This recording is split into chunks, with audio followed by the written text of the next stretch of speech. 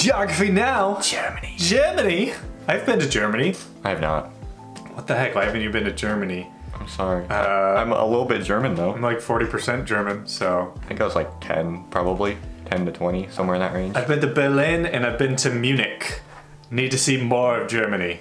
But I liked it. It was very similar, at least from like outside. We live in a place where a lot of German people migrated to, and Germany is very similar, like aesthetic-wise, as Minnesota in the United States, where we're from. So I found a lot of similarities to it, at least. Yeah, yeah. I mean, there wasn't like a ton of.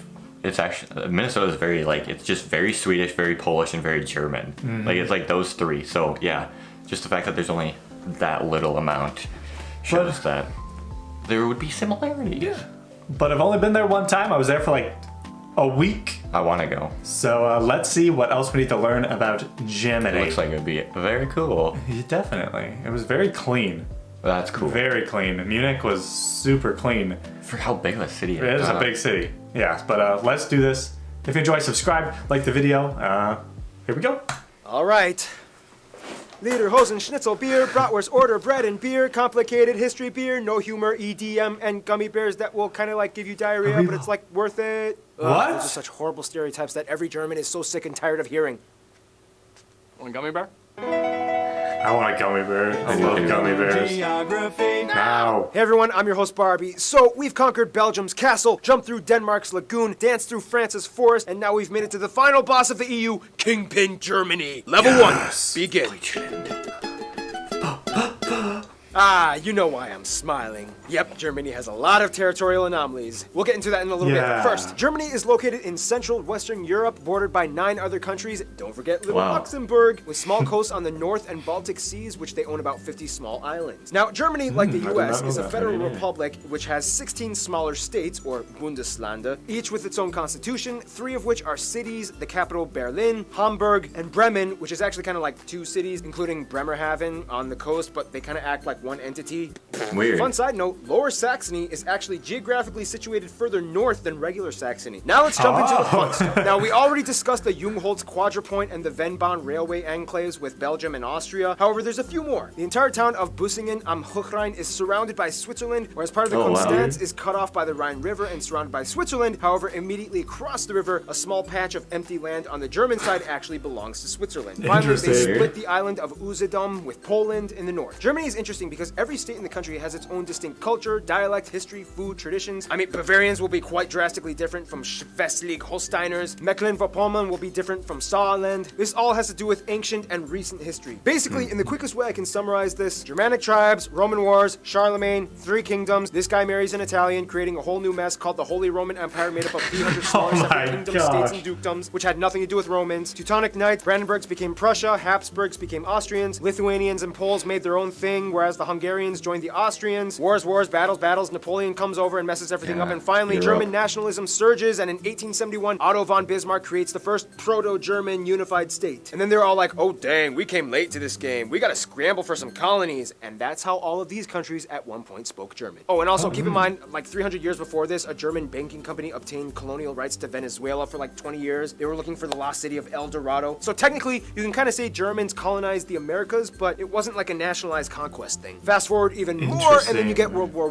I, the monarchy ends, Treaty of Versailles, they lose land, Nazis come in, World War II, Germany splits in 2 for about 40 years, and then finally, we get the Germany we have today. Just East Germany constant war. Of these states is today still quite different from the rest of Germany as it was first occupied and influenced by the Soviet Union. They are generally not as well off economically as the rest of the country, as you can still see the blocky Soviet-style buildings sprawled throughout the regions. In fact, the city of Berlin was split in half, and the west side was actually an enclave of West Germany, only accessible by train and highway. You can even see from a satellite image the divide. East Berlin still uses the yellowish tinted sulfur vapor light bulbs, whereas the west still uses fluorescent and mercury arc white tinted light bulbs. Now the funny thing is, although Berlin is the largest city in Germany, the busiest airports are actually Frankfurt, Munich, Dusseldorf, with Berlin Tegel ranking at number 4. Otherwise, some top notable landmarks and spots would be the Brandenburg Gate, the Valhalla, Cologne Cathedral, the Ulminster Church, the tallest in the world, the Berlin Victory Column, and hundreds of castles all over. The most notable one probably being Neuschwanstein, the concept behind Disney's Cinderella Castle. Germany also had, for the most notable one probably being is that the Reisendrach one? It might be. The concept behind Disney's Cinderella Castle. Germany like also has over 400 zoos, more than any other country in the world. And of course, everybody knows about the Autobahn, the highway system, in which if you see this sign, it means there's no speed limit. And it's like that for a huge portion of the roadway. And no wonder, considering how vast and wide those cultivated countrysides can get. Time for level 2. Okay, think of it this way. In Germany, the more down you go, the more up you move. Basically, Germany lies on the Atlantic shelf in the north that starts with the mudflats in the North Sea. Seriously, this island right here is accessible only for a few hours by foot until the tide comes and floods everything. Then everything just kind of creeps up into the Alps in the south by Bavaria and Baden-Württemberg, with the highest mountain, Zugspitze, located right along the border with Austria. Kind of like France, Germany is filled with a vast irrigating network of rivers like the Spree, Elbe, Weser, Rhine, and of course, the mighty Danube that starts here. About a third of the land is arable and another third is woodland, and after millennia of civilization, Germans have cultivated the crap out of their country. Most agriculture, of course, happens in the North Flat Plains and the central regions of the country, which is, by the way, kind of like Europe's tornado valley. Due to its position sandwiched between the Arctic blasts of Scandinavia and the moist, warm jet streams of the Mediterranean below, Germany can be an atmospheric war zone in the summer. There are more tornadoes. You never think of tornadoes like anywhere but middle of the United States. Yeah, because there's just so many there. Yeah, there's hundreds and hundreds a year.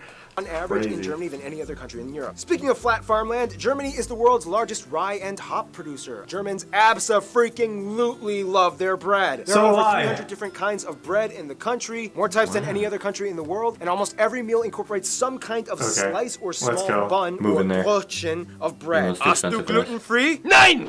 Germans are heavy meat eaters, specifically in pork. They basically know every possible way to cook a pig. Over 50 different types of sausage exist alongside schnitzels, rouladen, sauerbraten, Schweinsachse, and at a big party you might find Spanferkel. Beer reigns supreme all over as the third largest consumers of beer after the Czech Republic. Even their president has no problem with public intoxication. And Austria. Germany is world renowned for their beer, which by the way follows the Reinheitsgebot rule in which they are only allowed to use water, hops, malt, and sometimes yeast. Nonetheless, about 1,300 breweries exist, pumping out over 5,000 brands. The oldest continuously existing brewery in the world, started by Benedictine monks in 1040 AD, can be found here. Germany takes the environment very seriously, and for the past 2 decades has been going on a major green revolution. As of today, they have the largest installed solar power capacity, and green infrastructure practices like home installed turbines and solar panels have seen a huge surge in the past 10 years. Forests dominate the southern regions where the landscape gets hillier and mountainous, the most famous one being the Black Forest or the Schwarzwald in Baden-Württemberg. Deer, bears, boar, foxes, badgers, and the national animal, the eagle, can be found thriving in these parts. Nonetheless, economically, Germany is known mostly for their exceptional engineering and industry production. Companies we've all heard of like Volkswagen, BMW, Mercedes-Benz, Porsche, Audi, Telecom, Nivea, DHL, Bosch, Adidas, Puma, Adidas, Puma! Yeah, it's kind of like the whole Biscoito Bolacha thing from Brazil. Remember? Well, we have mudflats, tornadoes, pork, beer, mountains. All that's missing is people.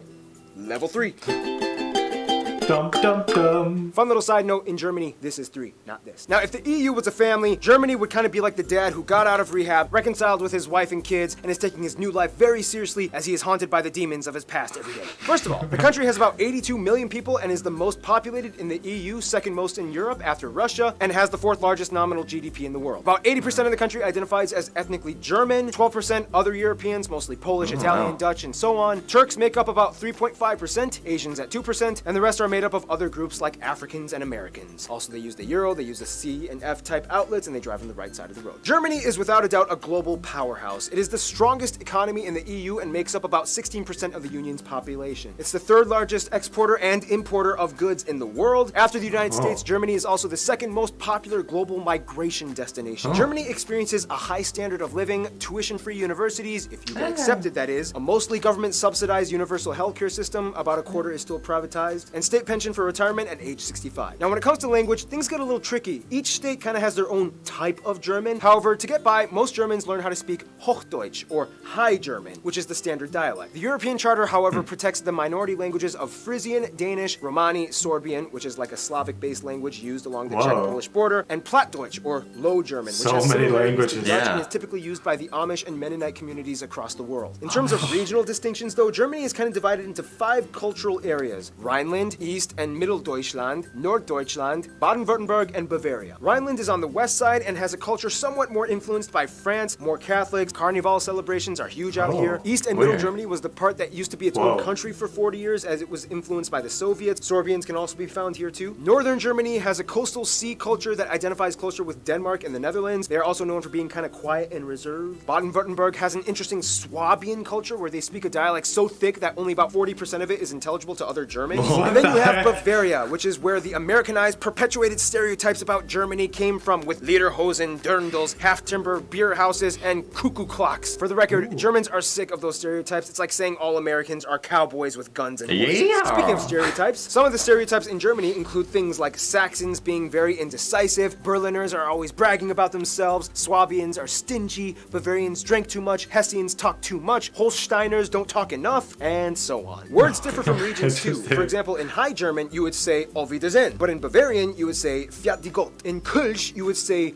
Tschüss, and in Rhineland, you might say Ayus. And there's so many compound words that get really long and complicated, like Rindfleisch, Etikettierungsüberwachungsaufgaben, Übertragungsgesetz. This is because many words are merkwürdig, or ambiguous words, that are kind of elongated to give off an extensive meaning. Germans have very vivid imaginations and make up words for everything. Like my favorite word, Backpfeifengesicht. Not this time. By the way, for the record, this letter makes a double S sound. However, spelling reformers have tried to decrease the usage of this letter in recent years, which has led to some protests. Germans also love dubbing everything from foreign media into German. Some like this, some don't, but either way, it's here to stay. About 60% of the country identifies, at least nominally, as Christians, split between Protestants and Catholics. Germany was even the birthplace of the Protestant Reformation, split from the Catholic Church by Martin Luther. Otherwise, the rest are mostly agnostic or irreligious, with a noticeable community of Muslims, mostly from the huge Turkish and Middle Eastern communities, at about 5%, as well as a few Jews, Buddhists, and Hindus rounding up the remainder 1%. To kind of get a feel of what it's like to be German, you kind of have to understand where they've come from. After World War II, they kind of had a lot of work to do. However, it wasn't until the mid-50s and early 60s that the Wirtschaftswunder, or economic wonder, happened, to which almost everybody got to work. Basically, this guy envisioned and implemented a social market economy combined with free market capitalism alongside socialist policies that established fair competition in a welfare state. GDP increased by 80%, investments by 120%, labor forces were utilized to the maximum. Things started to get better. In Germany, all children are corralled into general public schools until age 10, when they are given the option to enroll in 3 different types of middle schools. Gymnasium, geared towards focusing on higher linguistic, mathematic, and science fields for universities. Realschule, a middle ground type of school. And Hauptschule, a school that is geared towards helping kids that seem to show promise in specific vocation or trades. Germany also has the largest music market in the EU, and third in the world after the US and Japan. They love preserving their heritage and culture through music and art. In fact, there are around 130 national orchestras, mostly supported by public money, and artists get a 50% reduction in health insurance through a special type of offer in the legal system. One thing that still kind of supposedly maintains itself in Germany is the mindset of Vergangenheitsbewältigung. Totally butchered that, which kind of translates to a lingering sense of guilt from the past. Germans have reportedly some of the lowest levels of national pride, and unless if you're at a soccer game, chances are you will almost never see anyone holding a German flag or waving it in any kind of like patriotic setting. It's weird, but it's kind of how things are. You monster! They've made great strides to move on from the past. Nazi flags and Mein Kampf are incredibly illegal items to own in Germany, and they even have a rule, the Volksverhetzung, which basically says you cannot talk trash by denying the past atrocities. Some people say this infringes on free speech, others say it's good because it solidifies truth. Otherwise, some notable Germans throughout history include Charlemagne, although he was a Frank, but I guess it kind of counts. Albrecht, Dürer, David Friedrich, Gutenberg, Bach, Beethoven, Karl Benz, Albert Einstein, although Americans would like to claim that he moved to the US and became an American, Johannes Kepler, Johann Wolfgang von Goethe, Friedrich Schiller, Michael Schumacher, Alex von Humboldt, and of course Karl Marx and Friedrich Engels co-founded Marxism. But one thing Germans do best would have to be diplomacy. To this day, the German passport holds the most visa-free nations out of any other country in the world, just beating Sweden. Therefore, you can kind of conclude that Germany kind of knows how to relate to people. Let's find out how in the final round, level 4.